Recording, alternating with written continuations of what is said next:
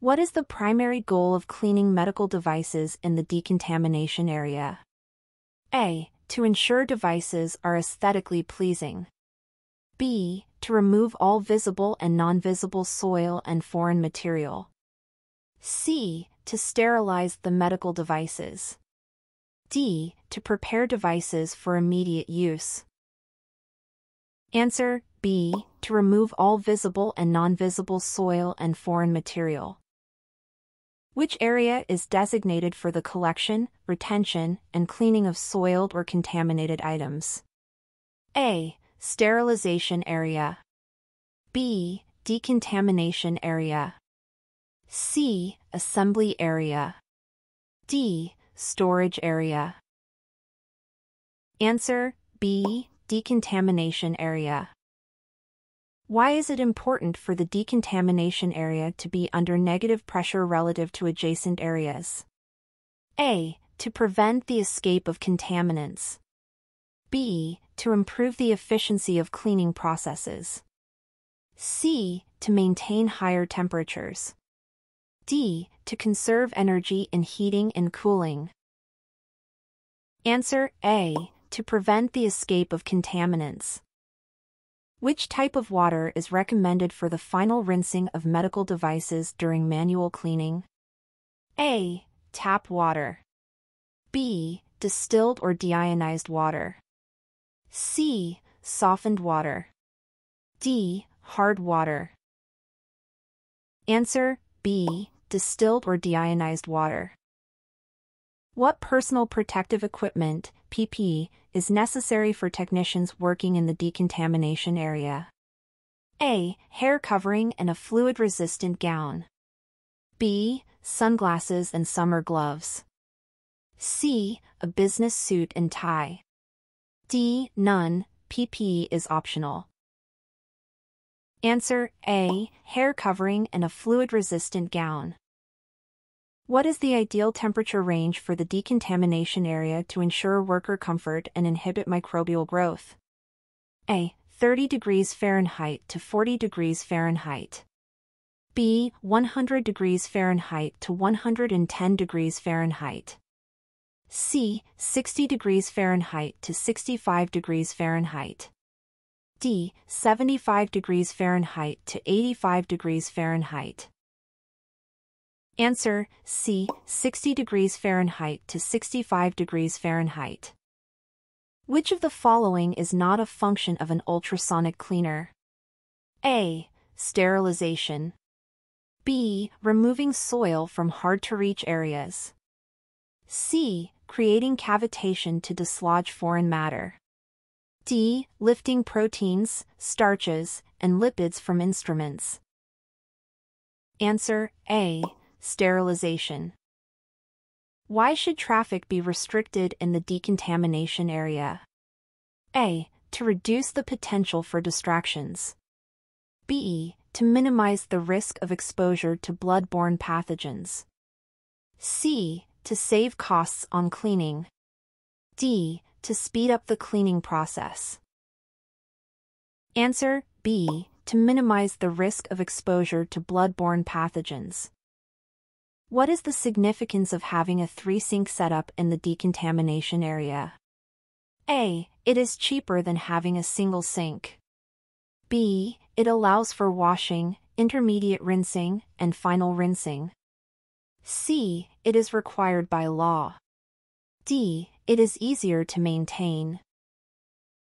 Answer B. It allows for washing, intermediate rinsing, and final rinsing. Why is hand hygiene particularly important after removing PPE in the decontamination area? A. It is a regulatory requirement. B. To prevent cross-contamination and reduce the risk of infection. C. It makes the gloves last longer. D. It is only necessary if the hands are visibly soiled. Answer B. To prevent cross-contamination and reduce the risk of infection. What type of brushes should be avoided during the cleaning of medical instruments to prevent surface damage? A. Nylon bristles. B. Abrasive brushes. C. Soft brushes. D. Sponge-tipped brushes. Answer B. Abrasive brushes. How should the decontamination work area be prepared daily? A. Disinfected at the beginning and end of each shift and cleaned immediately in case of spills. B. Cleaned only when visibly dirty. C. Mopped once a week. D. No specific preparations are needed. Answer A. Disinfected at the beginning and end of each shift and cleaned immediately in case of spills. What is the purpose of ensuring that all lumens are completely filled with fluid during the ultrasonic cleaning process? A. To prevent cavitation. B. To enable effective cavitation inside the lumen. C. To reduce the use of cleaning solution. D. To cool down the instruments. Answer B. To enable effective cavitation inside the lumen. Why must instruments be completely submerged in the ultrasonic cleaner? A. To expose them evenly to the cavitation process. B. To prevent them from floating. C. To conserve cleaning solution. D. To make them easier to retrieve. Answer A. To expose them evenly to the cavitation process. What is the risk of overloading trays in an ultrasonic cleaner? A. It can break the machine. B. It can block transmission of ultrasonic energy. C. It reduces the need for cleaning solution. D. It increases the cleaning time unnecessarily. Answer B. It can block transmission of ultrasonic energy. Which of the following materials should not be placed in an ultrasonic cleaner unless specifically approved? A. Stainless steel. B. Chrome-plated instruments. C. Titanium. D. Gold. Answer B. Chrome-plated instruments. What type of detergent should be used in ultrasonic cleaners? A. High-foaming detergents. B. Any general-purpose detergent. C. Low-foaming detergents formulated for ultrasonic cleaners. D. Bleach-based detergents. Answer C. Low-foaming detergents formulated for ultrasonic cleaners. What is impingement as it relates to washer disinfectors? A. The drying process using hot air. B. The application of a lubrication layer. C. The spray force of water against instruments to remove bioburden. D. The use of ultraviolet light to disinfect. Answer C. The spray force of water against instruments to remove bioburden. Why is a pre-rinse cycle usually cool in temperature in washer disinfectors? A. To save energy. B. To prevent protein coagulation. C. To sterilize the instruments. D. To prepare instruments for drying. Answer B. To prevent protein coagulation. Which items should be positioned away from the travel paths of spray arms in a mechanical washer? A. Small instruments. B. Instruments that are sticking up or out of the perforated baskets. C. Cloth items. D. Solid metal instruments. Answer B. Instruments that are sticking up or out of the perforated baskets. What should be done with trays with lids or covers during the washing process?